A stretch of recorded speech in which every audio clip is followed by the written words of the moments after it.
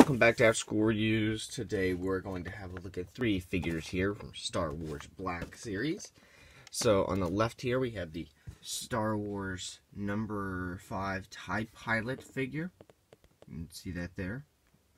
And in the middle we have Darth Vader, because I haven't reviewed this guy in a while, or maybe I have, I just don't quite remember.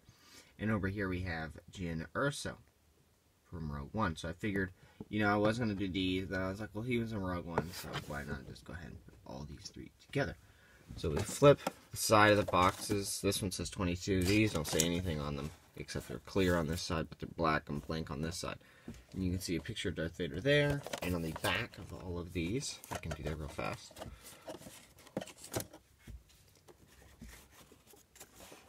We can see a stripe on these. You don't see a stripe on those, but on the back of these, I think, is maybe a read-up. And a picture of the TIE Fighter pilot. Over here is a picture of Darth Vader in Return of the Jedi. And over there is a picture of Erso. So we'll have a look at these figures open and out of their packaging. Don't go anywhere.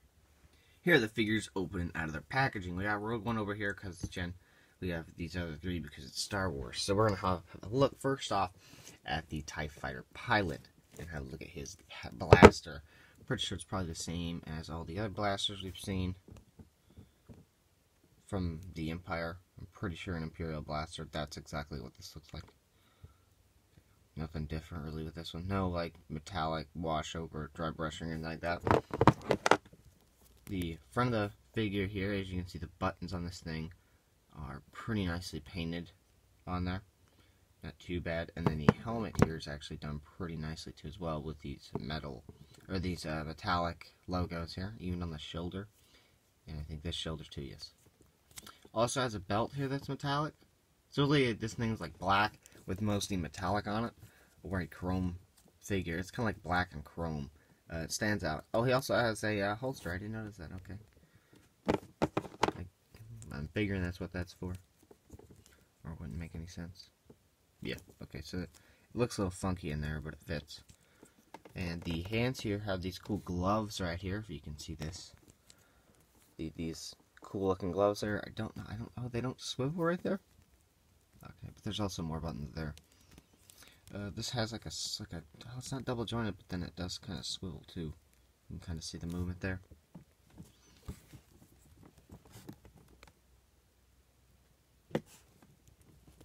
Back of the figure has just this cool, like, I don't know, maybe that's like armor, which looks really cool because you can't really see it from this front angle because this thing's in the way. But if you look at it, that looks like some armor there, which makes the figure look even cooler, or more cool, whatever the word is for, because it looks like it's like an armor piece rather than this is all like cloth or something. A material and outfit. Pretty cool.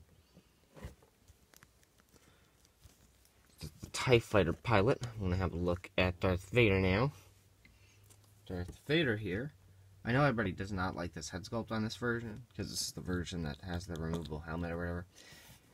It does look accurate, but I guess I don't notice that right now. Like, it doesn't bother me. I never, like, have him for photos or anything. So, it's the only thing I have that really doesn't look like the actor, like his Black Series or the Ghostbusters from Metallic. That's it.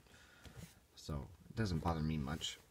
And one thing that does bother me about this figure is the buttons are completely like, see how they're not even on the, there's a detail there you can bring out, like there's etchings in there, or out of there, like they're nubbies kind of, but for some reason, when I guess they stickered this thing, it like moved, and so all these stickers kind of went this way, rather than this way. And so none of this stuff's like actually got paint on it. Like you can see it there. Like there's this supposed to be the silver, but it's on this side. And the buttons here, you can see the buttons there. It's got some blues and whites, and it's not supposed to be there. It's supposed to be in the button. With this being Black Series, it's pretty cool. You can remove the lightsabers. I think that's cool with these figures. I like that. The belt here on this side, I don't think has any problems. Green and chrome's on there, the green and silver. The silver right there looks pretty good. The boots, I love his boots thingies. They're pretty cool. I guess you wouldn't call them shoes. I guess his outfit shoes. I don't know. They look pretty cool. If I can get them to focus. I mean, you probably figure out what these look like, but they look really cool. Then the crotch piece here looks pretty fine.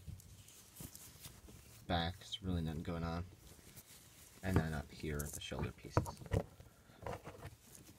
Then the knees. I do like how these all have, I think, double jointed knees. I wish they did that with the arms, but they don't do that with the arms. I don't know if they do that now or anything. I don't know. I don't think so yet. So you can see that there with the brownish. I'm pretty sure it's supposed to be like a reddish. It looks kind of red on camera, it does not.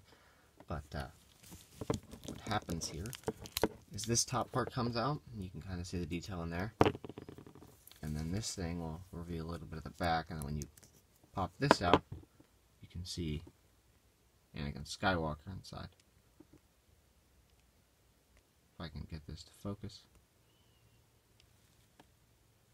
You can see that there. It's even got kind of like a wash or a dry brush over those areas.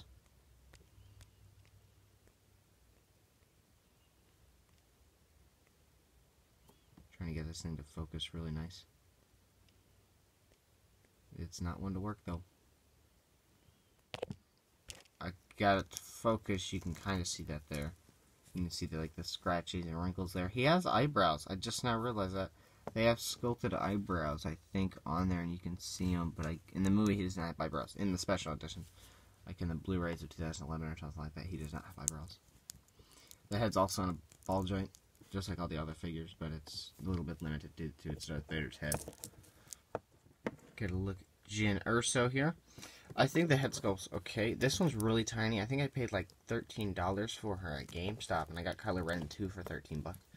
And I was really surprised because Rogue One had just come out like a month later or earlier, and I was just like, "Oh, okay." And it wasn't even on Blu-ray yet, so it was really weird. I mean, it looks kind of like her. Like at this angle, it looks like Jyn Erso or the actor. I don't know what the crap the actor's name was, but it looks like her. Her jacket here has some wrinkle-looking things on it, stripes. I think that looks pretty cool with the texture. There's some silver things in there.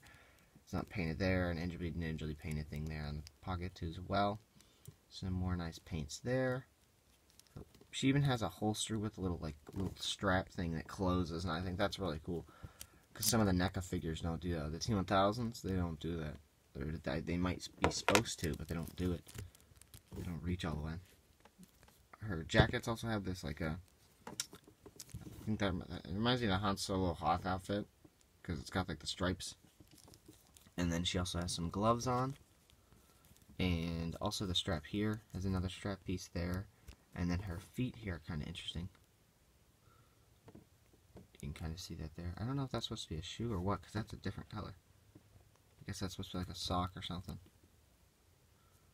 Can't get that to focus. And the pants up here have like a weird rough texture. You can see that there. But with this figure, something that's nice is you can actually pop the this thing off, because she's not wearing that the whole movie. I don't even know if she's supposed to be taking this off, but it takes off. Like in that scene right there on Rogue One, she's not wearing the hood on. She's wearing the scarf, but she's not wearing the hood over. So if you just just slowly, there we go. I think that looks a lot better, and then you can see the hair and more of just her face. I think it looks just a lot better. And then the pistol fits in her hand nicely. So that was my review of a Black Series Jyn Erso from Jedha, Sergeant Jyn Erso from Jedha, a number 2 Black Series Darth Vader, and a number 5 Black Series TIE Fighter pilot. So thank you guys for watching After School Reviews. Do not forget to like, comment, and subscribe. Thank you guys for watching.